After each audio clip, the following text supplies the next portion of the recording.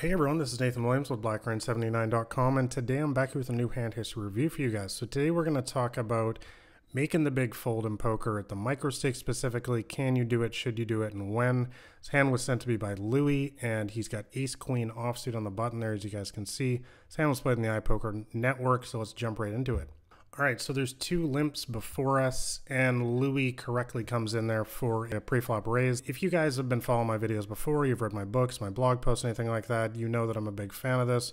Always isolating, even with a much wider range than this. You don't have to have a huge hand like ace queen. The sizing is good as well. I like making it 6x like it is right here, instead of just making it, 16 cents or something and inviting the whole table to come along. So basically at this point, I'm totally on board with every decision that Louis has made in this hand. All right, so villain 1 calls in the small blind, villain 2 calls in the big blind, and villain 3 and 4 both get out of the way. Now, before I jump any further into the action here, go to the flop, I want to jump into the HUD data and the reads that Louis gave me on villain 1. All right, so Louis told me this guy is playing a 26-17-2. Now, that's VPIP, PFR, and aggression factor. If you guys don't know, those are HUD stats that you can get on your screen. I'll include a link to the program I use, Poker Tracker, in the description below.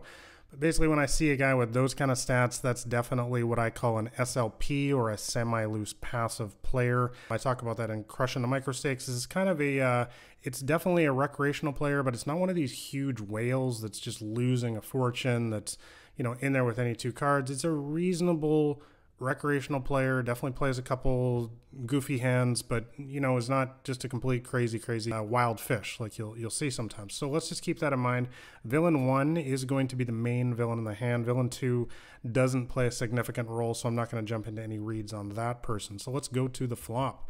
So flop, obviously very, very good for our hand here. We smash it hard with top and bottom. We're going to be last to act, of course, on the button, so let's see what happens.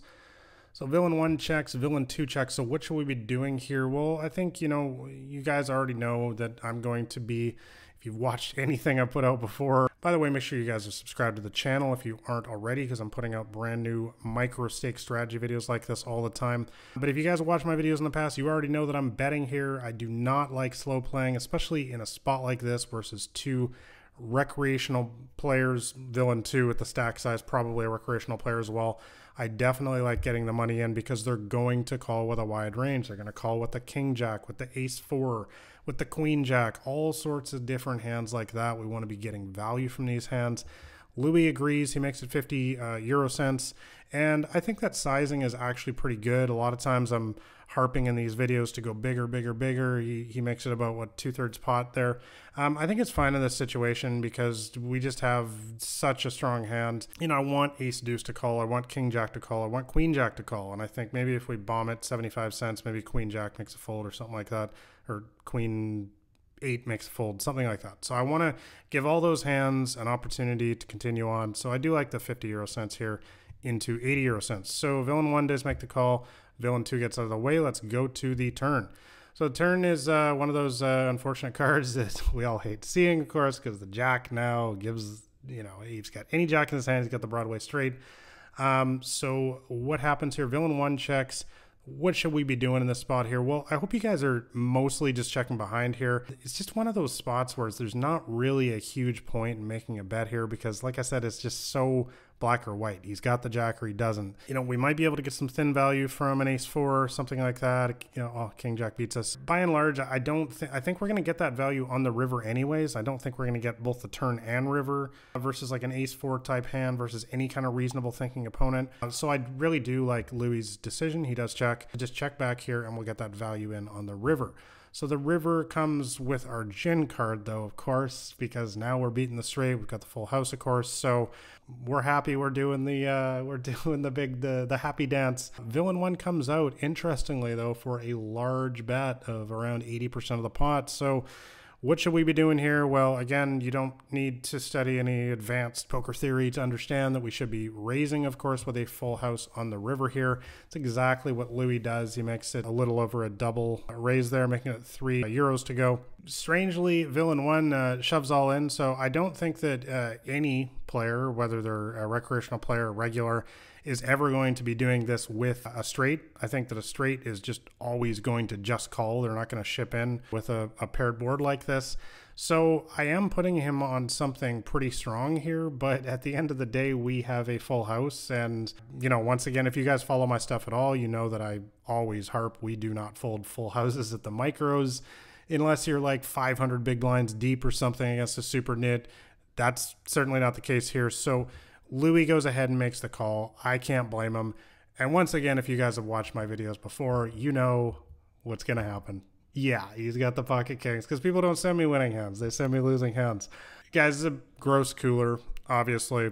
And as I always mention in these videos, all you really ever have to do in a situation like this is just reverse the hands and just ask yourself, if this guy's got the ace queen and we got the pocket kings here, is he ever going to get away versus us? Is he going to make some crazy fold on the river? You guys already know the answer to that. He's not going to make that fold. You should never be folding a fold house for 100 big blinds starting stack. So it's just one of those just insane coolers. There's really nothing you can do. You know, we already saw the stats on this guy. He's not even a nit. He's one of these semi-loose passive players, so he's on the absolute top of his range with pocket kings. Decides to slow play them pre-flop, which is what recreational players do. Guys, sometimes the recreational players are just going to get these setups versus you. You're going to get them versus them as well. We've got to remember the shoe is always on the other foot in the future. Was there anything different that could have been done in this hand? No, absolutely not. I think it was played well pretty much at every single stage of the hand. So good job, Louis. It's just one of those sick coolers that we all face sometimes. With hands like this, honestly, the best thing you can do is just laugh it off and just move on. I mean, there's just really nothing to say. There's no other way you could have played this hand. I'll be interested in your guys' thoughts in the comments below. I don't think there's going to be a whole lot of debate with this one, but you guys can let me know if you would have played this a different way on the flop, turn, river, or pre-flop. So let me know in the comments below. If you guys enjoy watching microstakes poker videos like this, once again, make sure you guys are subscribed to the channel and also like the video as well. And lastly, if you want to know my complete strategy for beating low stakes games like this, make sure you grab a copy of my free poker cheat sheet. It's called Massive Profit of the Micros. That'll be the top link in the description below. And once again, that'll give you my complete strategy for how to crush these stakes. So thanks a lot for watching, guys. This has been Nathan Williams with BlackRain79.com.